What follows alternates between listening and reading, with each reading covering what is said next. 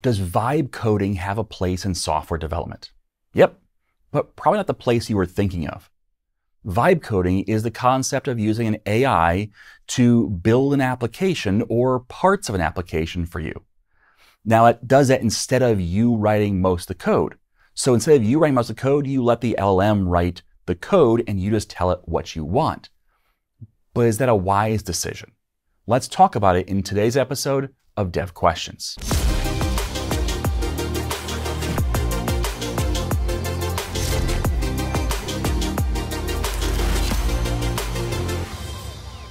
Software development is more than just writing code. So let's talk about the rest of it. Specifically, let's talk today about letting an LLM write the code for you. You've probably seen some really cool examples online or on social media of systems, applications, websites, and games that have been built using vibe coding. Some look really amazing. But what does this mean for developers? Should we all be doing this? Vibe coding has a place in development, but let's talk first about the dangers of vibe coding and when to avoid it. Then we'll get into when to use vibe coding. So the number one danger, and this is not an ordered list, it's just one of the dangers, is it's inconsistent with the rest of your code. When an LLM writes code for you, it might not match the rest of your styles. Now you might say, well, I'm vibe coding, I'm building an entire application. That's great, but how does it match with the other applications you've built? You may have walked in on organizations where they do things differently than you do. And it's kind of a culture shock at first. And sometimes you might say, well, I want to write it the way I have done it before. But that creates a mess because now some things are in the old way and some things are in the new way. And you have to kind of shift gears. You're rewriting code that's just changing how things are laid out or what the naming conventions are or things of that nature. So that gets messy. Well, with AI, it's not going to match necessarily your coding styles. Now, eventually in the future, they may start reading style guides to match your style, but it'll probably be a little bit. So for right now, that code will be inconsistent with the rest of your code base, whether it's in that application or other applications you've written. Number two, sometimes it writes code you don't understand. Now, why is this a big deal? Because if it runs, it's great, right? So if it fits, it ships, kind of like that old motto. Well, if it runs, it goes to production, right? Please don't. Please don't do that. If you don't understand why it runs, well, you might have a major problem. Because if you don't understand why it runs, well, then how do you know it's running correctly? How do you know it's running the right way? How do you know it's not doing things you don't want it to do or being less efficient than you want it to be? Or the fact that it might not be taking into account certain variables or ways of doing things. It might be the wrong way, but it still kind of works. So understanding your code is important. And if it writes code you don't understand, well, then that's going to be a problem for making sure that you can maintain that. Which leads us right into number three, which is an LLM does not necessarily write easily maintained code. Remember that code is meant to be read by humans. When we write code, we're writing codes for others to read. Because when you write code, you might write it once, but then it might be read dozens, if not hundreds of times by other developers. You might say, well, Tim, why would you ever do that? Well, what are you doing when you're debugging? You're reading the code. You're trying to figure out what that code is doing and where the error is in the code. You read through big blocks of code trying to figure out what's going on. That happens over and over and over again. So you want to make sure that your code is easy to read for other developers. But that's just one part of easily maintained. Well-written code, that's great. But there are other parts to that as well. For example, when you're writing easily maintained code, you're writing code that is modular, that can be easily swapped out with a different version, that is written in a way that matches, for example, you're using an object-oriented programming language that's written in an object-oriented way to best work with the rest of the components in the system. It's dry, it's solid, it's all these other things that we talk about. But an AI doesn't necessarily do that. So it makes it potentially harder to maintain as well. Now you may say at this point, well, Tim, these are overcomable things. We'll get there. Okay. And none of these are like on their own, kill it, don't do it necessarily.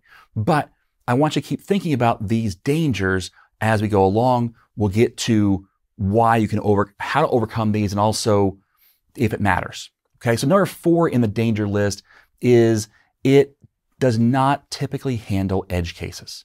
So this is what I call the happy path, right? So when you build an application, it's going to be a form that the user fills out and it gets put into the database. The happy path is the user fills out all the fields correctly, and then the application sends that data over to the database. That's great. But what happens when the user doesn't fill out all the fields? Did the AI take that into account? What if when you ask for a numeric field, maybe you say, how many years old are you? And you expect 1, 2, 3, 4, 5, 6 kind of thing. And they give you ONE or TWO. Like that's spelled out. That's an age, but that's not what you're expecting. You're expecting a number. Did it take that into account? Users will always give you something you don't expect. So are you handling that properly? Are they giving you a SQL injection attack in one of the fields? Did the LLM take that into account, or did it just try to put that directly in the database and forget about making sure it cleaned up that data and made sure there was no potential danger in that data being sent to the database? Because if not, you might have just dropped the database, or might have dropped your tables, or sent all of your data to the attacker. These are big things that are off the happy path, that are not on the normal how things work. They're edge cases. And with an LLM, or especially with vibe coding, you don't always get those things. You don't get the handling of edge cases necessarily. That leads us to number 5, which is that vibe coding does not typically have error checking, logging, and other things in place to handle the way your application should work. So when your application has an exception, do you know about it? How do you know about it?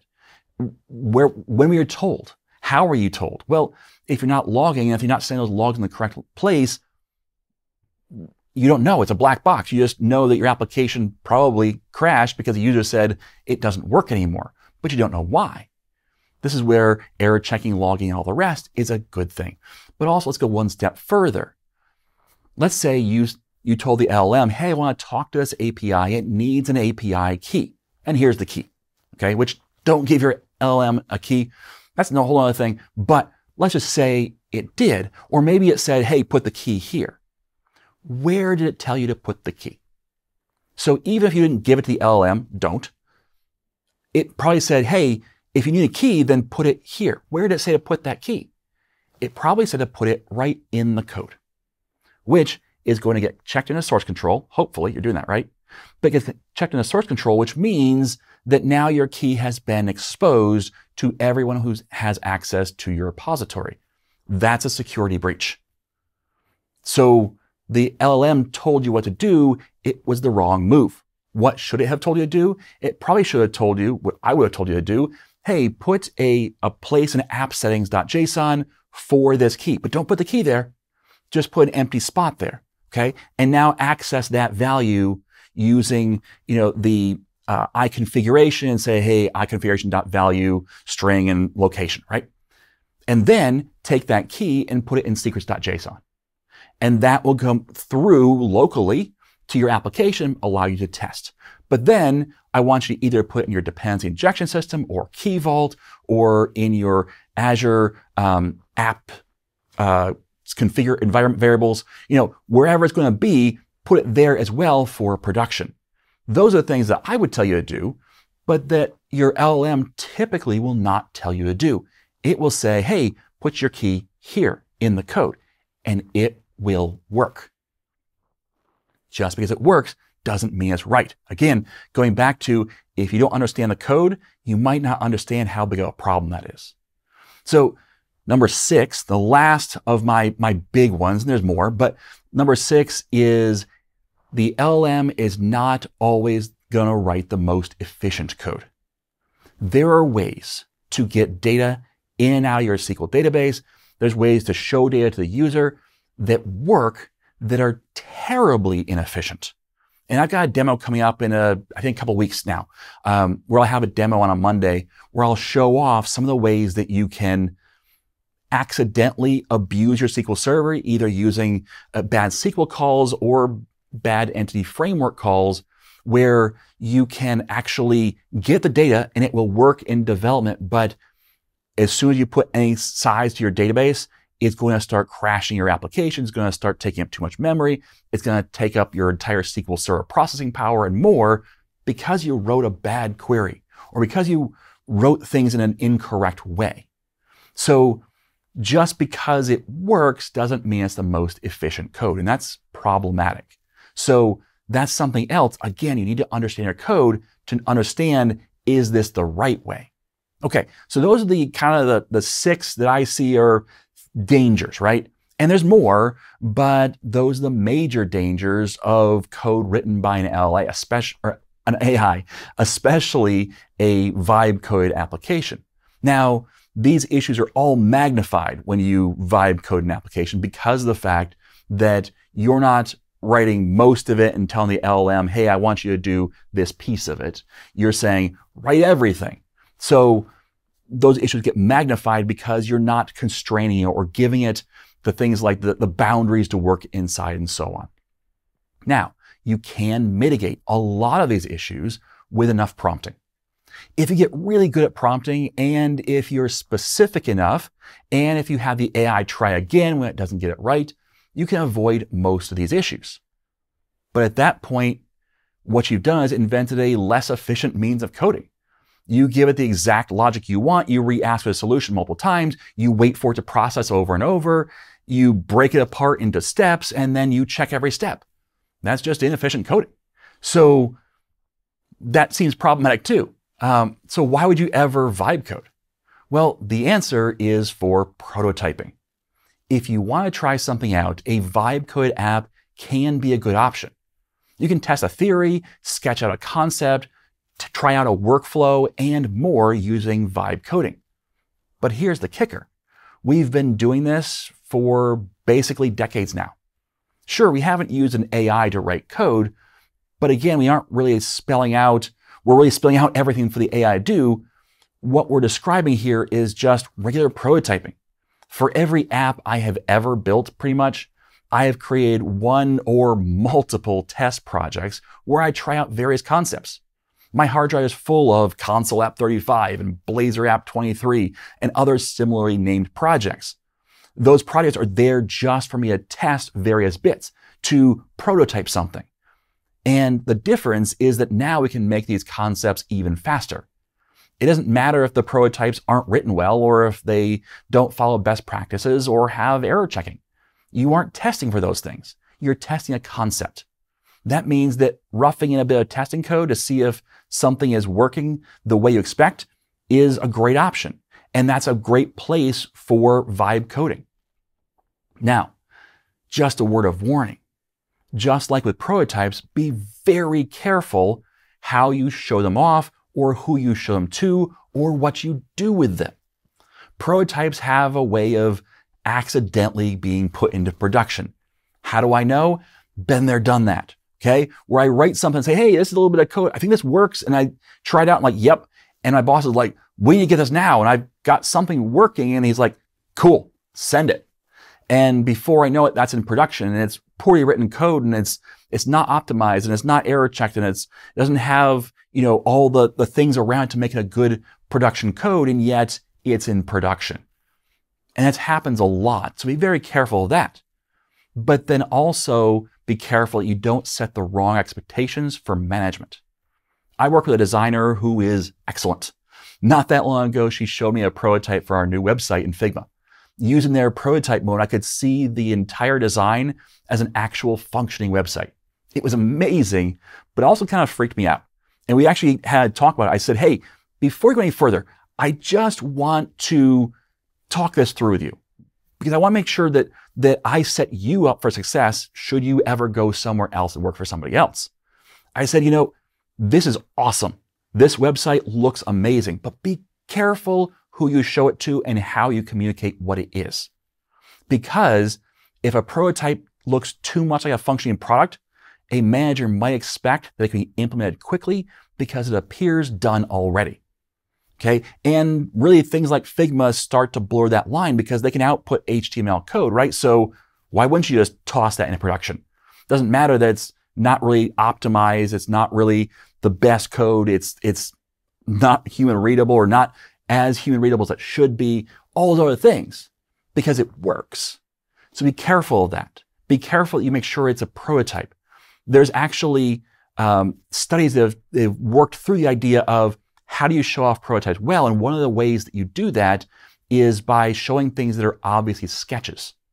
So that even if you have app designers, and I worked with different app designers where you could prototype something and it would look like it's a sketch drawing, but it kind of quote unquote work.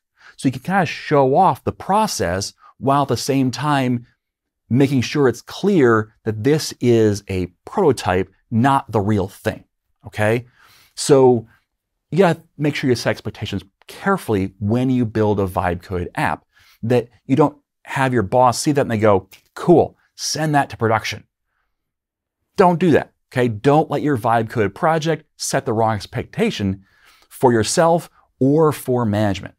So use vibe coding for prototyping, but rebuild it entirely for production, just like I do with my Blazor app 23 or my console app 35.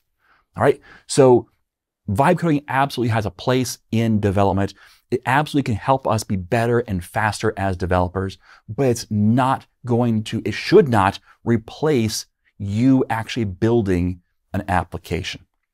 Okay. So thanks for listening. And as always, I am Tim Corey.